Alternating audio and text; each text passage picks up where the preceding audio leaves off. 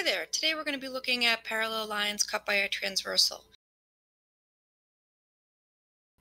So first we have our corresponding, and we can place them here and here.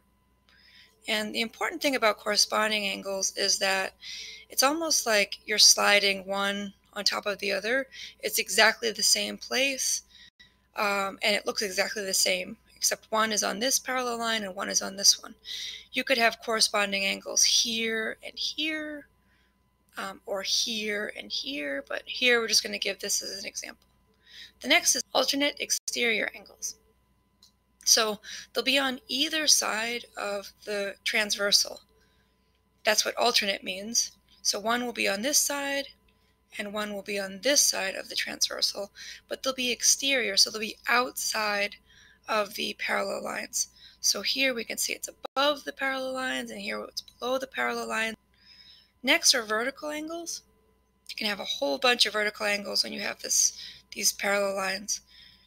I'm going to give an example of these two. I think of these as a bow tie. Whenever two lines cross each other, you have vertical angles, the two angles that are across from each other, here and here. We could have two angles, vertical angles here and here, this orange one. There could be another one here. In fact, if I drag this down, not that, here, now these two orange would be vertical angles. Next is same side interior. They're on the same side of the transversal, and they're both inside the parallel lines. That's what makes them interior. So they're same side of the transversal, and they're inside the parallel lines. So they're same side interior. Now we have alternate interior. So those are either side of the transversal, so alternate, but inside of the parallel lines. So they're alternate interior. And lastly, we have same side exterior. So these are going to be on the same side.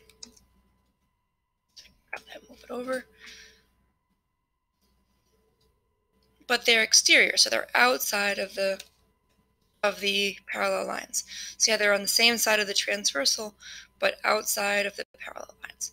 So I hope this has been helpful. If you want this little graphic organizer, there'll be a link in the description, or if you're on the blog post, there'll be a link to it right below.